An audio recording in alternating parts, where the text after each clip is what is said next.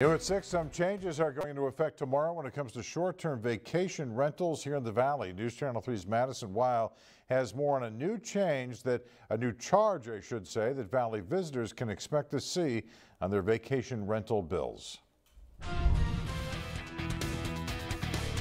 Starting tomorrow, July 1st, anyone staying at a short-term vacation rental might notice a new charge on their bill. It's going to be about 1% of the total cost of your stay.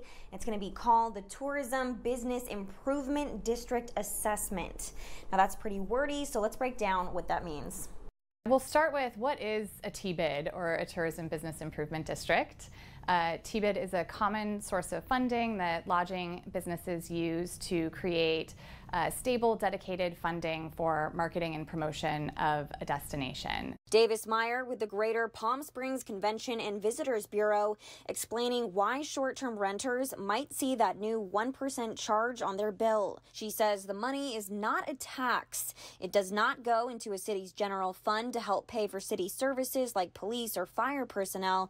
Instead, that money goes into a fund used solely to market and promote the Coachella Valley. Funds are used to attract visitors, attract conventions and meetings, attract new air service like Southwest. Meyer says hotels here in the Valley with 50 or more rooms are already contributing to this fund, 3% of their revenue.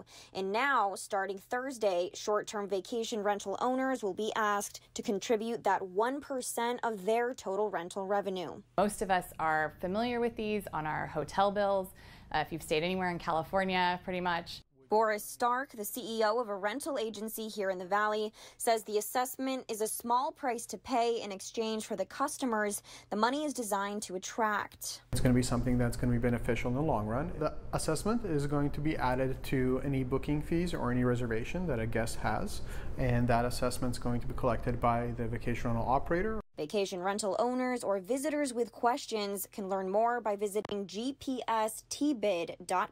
Madison Weil, News Channel 3.